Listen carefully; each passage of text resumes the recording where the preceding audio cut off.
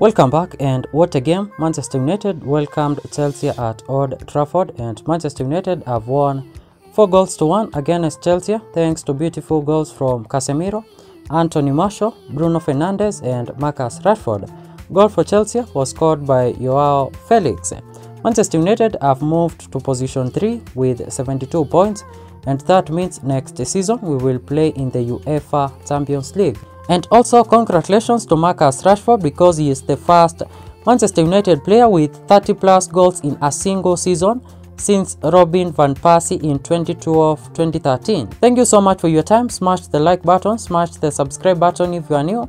Stay safe and see you in the next video.